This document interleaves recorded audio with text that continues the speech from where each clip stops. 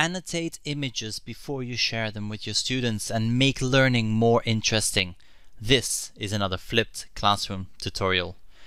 The tool we're looking at today is called Thinglink, and Thinglink will allow you to annotate and add links onto images, video, and even 360 video. Find the URL in the description below, thinglink.com, and you will see that under thinglink.com there is even an EDU education page.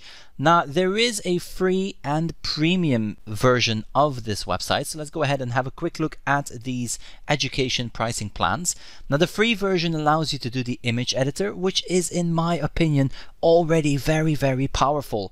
Now, the Teacher Pro allows you to do image and video annotations, which can be something that you are interested in, and the premium allows you to do 360 video as well as have that classroom management.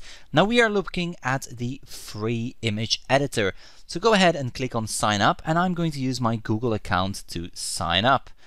So let's go ahead and sign in and allow permissions.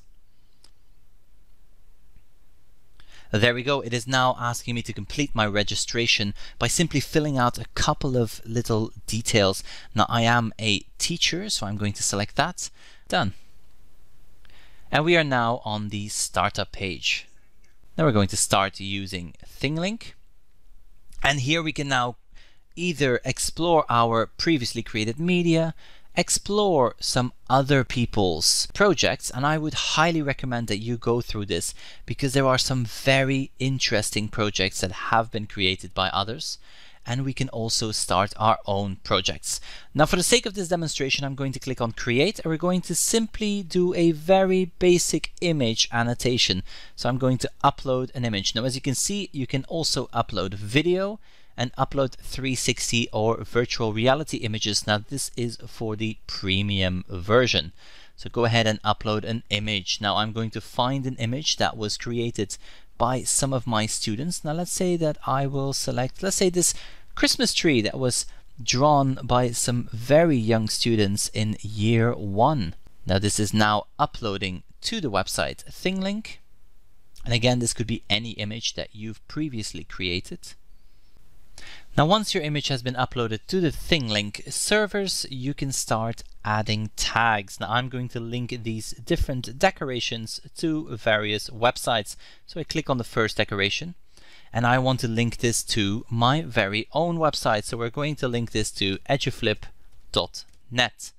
Now, this is going to be the first link, and I can now select either custom small image text or a large image to prompt users whenever they hover over that first link. Now I just want it to be text, and I'm going to say visit my website.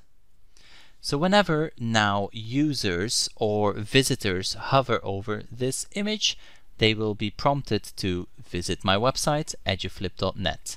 And there we go. We can keep adding more links. So let's add another link down here.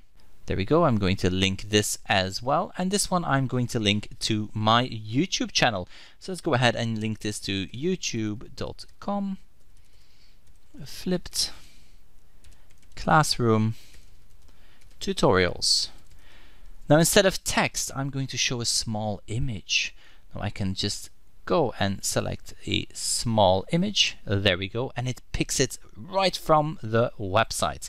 I'm going to save all these styling options, and I now have a Thinglink image with 2 links, one text link up here and a image link down below, which has pulled in the description of my YouTube channel as well. Now you can create as many links as you want, and you can add them however you feel this will complement the content that you're trying to convey to your students or audience. Now I'm going to save this image. Now this is a very large image file, so you can see as I scroll down, oh, I have my first link right here, which is my text link. I can scroll all the way down here and I have a more information. Now if I want to share this with people, I can click on the share icon. I can also go in and edit, and if you are a premium user, then you can clone this. You can post it to a channel, or when you look under more options, you have statistics and you can replace the image. Now all this is premium. Now let's have a look at the full screen version of this image. I can click on that, I go to the website. I can click on that, I go to the channel. Let's test this. When I click on this, I go straight to my YouTube channel. And there we go. Now let's go back to Thinglink. I'm going to share this. Now we are going to share this as a embedded. Now that means I can simply copy this code, and with the new functionality in Google Sites, I can now paste this as an embed code onto my Google site. You can also share the link with your students, or you can share it via social media. This is Thinglink.